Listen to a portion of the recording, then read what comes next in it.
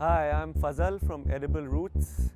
We help people in Delhi grow their own food in small confined urban spaces like balconies, terraces or gardens.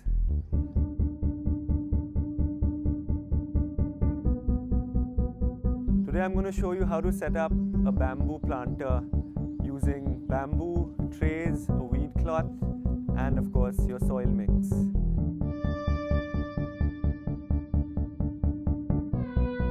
So the first step is the tray. Karan's going to show us how to put trays on your terrace to ensure that water doesn't seep into your house and give it space underneath to run off. The key part of putting a tray is to see that the keys lock into their sockets to make sure the trays don't move. The dimensions of these trays are about 2 feet by 1.5 feet. And so we're going to put 6 trays here. It'll give us a little more space. This is the bamboo skirting.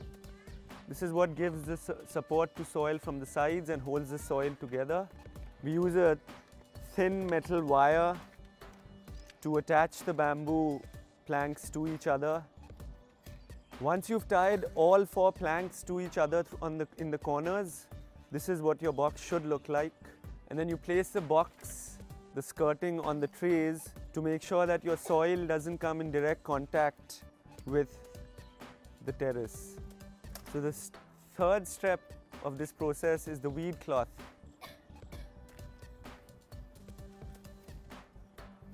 The weed cloth's role is to hold the soil mix in place and make sure it doesn't run off when you water your plants. This is a polymer which withstands water as well as sunlight.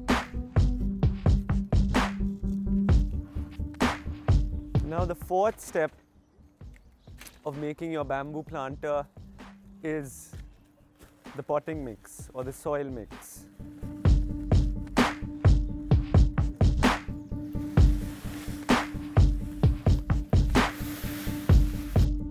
So the potting mix is a crucial part of your rooftop planter. The mix we use is a combination of coco peat, vermicompost, gobar khad and vermiculite. It's to provide the right breathable, airy, porous texture for plant roots to easily spread and find a comfortable home.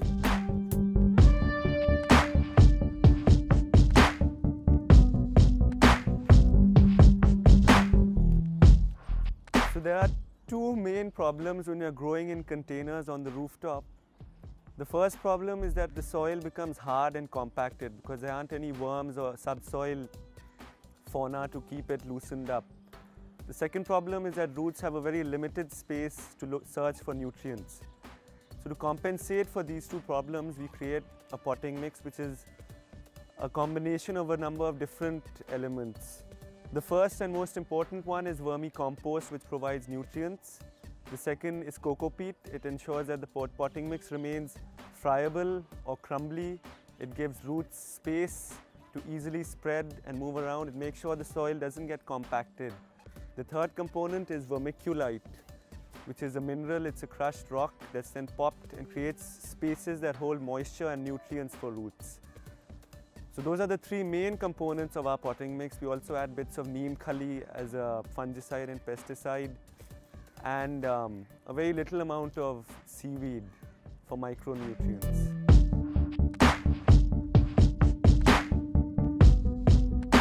So we use this small tokaris, bamboo baskets, to grow something called microgreens and shoots.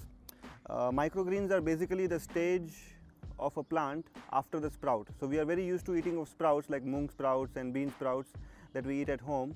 But the stage after that, which is the first stem and the first 2 leaves. So that's what's called a microgreen. That stage of the plant is the stage when it has the maximum diversity of minerals available to it. And the enzymes are also very rich and available at this time because the life force is just awakening at that time in the seed. So what microgreens are basically is growing that and harvesting it at about the 7th day. So the first stem has come out and the 2 leaves have come out, and you pull the whole thing out and you use that in salads or anything where you eat raw. You don't have to cook them. So in a tokery like this, you would just sort of make the soil a bit rough, and the seeds that you would use for growing microgreens are something that's fast growing. So usually they are the seeds of the greens family, like, you know, alfalfa or methi, sarson. You can also plant some of the radishes, also a lot of the cabbage, cauliflower, bok choy. All of these seeds that look like a rye are usually very fast germinating. So we use these seeds as microgreens. So I've taken some seeds of sarson with me over here, made the soil rough. You plant it very densely because this one you want it to grow very densely. So we plant the seeds very, very densely in this. And what you will see after about 7 days is the first stem and about 2 leaves. And then you just pull the whole thing out along with the root. Even the root is supposed to be eaten. You just lightly rinse it to wash off any soil that might be attached to it. And then you just put it in a salad or a soup. So once the seeds have been put, you just take another amount of potting soil and you just cover the seeds lightly. And then you will water it with a watering can.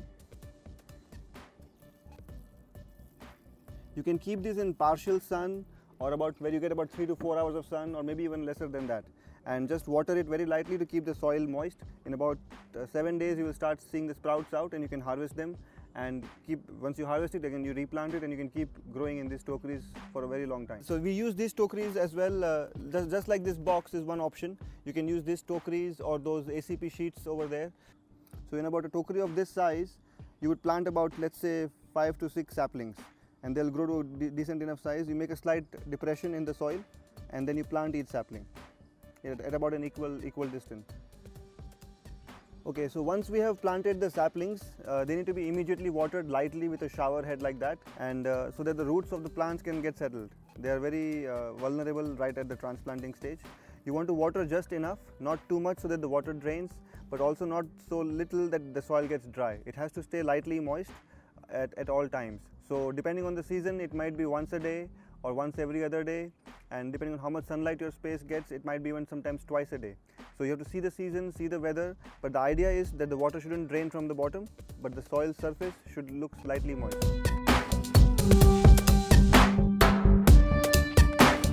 So we are here at this terrace garden in Zorbagh that we had set up about 1.5 months ago, about 2 months actually. And the plants that we are growing here are mostly the winter ones that we had planted about 2 months ago again. You can see French beans, celery, some herbs, thyme, sage, parsley, of course all the greens, the palak, bathua, dhania. The deeper boxes are for vegetables that need a deeper root zone. We also have some small pink radishes, cabbage, cauliflower, beetroot over here. So this is the variety of things that has been grown. Over the last 2 months, once the setup has been done, the main things that go into the maintenance of it is basically watering it appropriately, which in the winter is about once a day, maybe sometimes every other day. The next thing is basically, sort of keeping to some sort of organic sprays. So we have some neem spray that we use that needs to be sprayed on a frequent basis, like about once a week. So that is also done besides the watering, and some fertilizing, like a seaweed powder or a humic acid. These are all organic nutrients that can be provided to the plants, and that's done about on a week or 10 days basis, so that the plants stay healthy. Basically what happens is, when we grow in boxes or in any urban space, in a confined space, the roots of the plants are confined, so they can't go wherever they want to get the nutrients. So the main thing is to feed the plants more frequently than you normally would on a land, and just water it correctly. Going forward now, as you can see, some of the plants are starting to bolt. As you can see the yellow flowers in that means that the heat is increasing and it's going into summer. That's basically going to seed, so that's a sign that the temperatures are rising. Going forward in the summers over here, it's going to get extremely hot, so we are going to cover this whole space with a white shade net. For the veggies, we typically use a 35% shade net in a white color, so that the white light diffuses it appropriately for veggies. Plus the 35% shade net blocks 35% of the light and allows the 65% to flow through.